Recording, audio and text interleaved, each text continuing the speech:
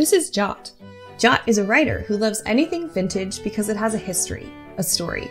Her word salads are delectable and delicate, carefully chosen to evoke the precise meaning of the thing. This is Flick. Flick is a filmmaker who loves technological advancements that make creativity more accessible. She sees best through a viewfinder, always turning her lens on the most captivating and cutting-edge things.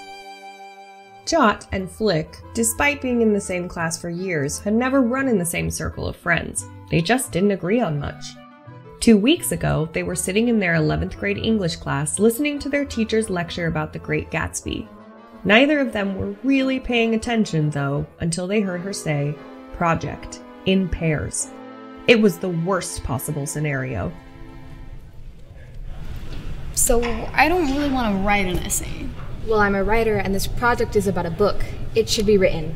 There are literally movies about it. Did you even read it? Did you?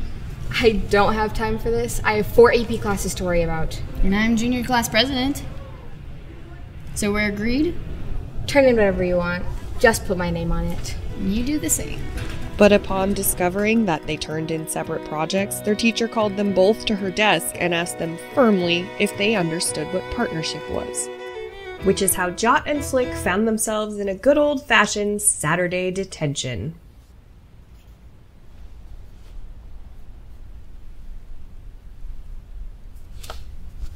Ugh.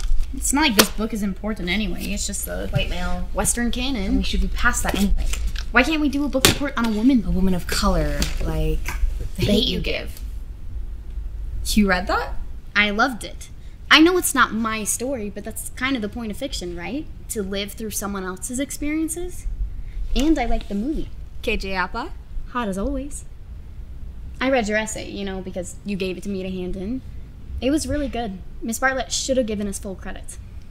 Well, now I feel like a jerk because I never watched her presentation. It was like a digital mood board, but after everything, I put an image of what the rest of America looked like. The book gets over-glamorized, just like you said in your essay. Roaring 20s. For some.